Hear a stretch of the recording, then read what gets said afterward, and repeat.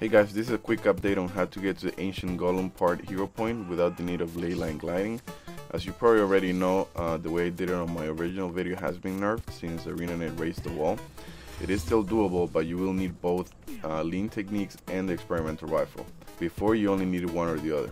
If you want to check my original video for the full tour, there will be a link and an annotation on the description. If you came from there, there will be an annotation and a link on the description to go back to the video once you've seen what has changed.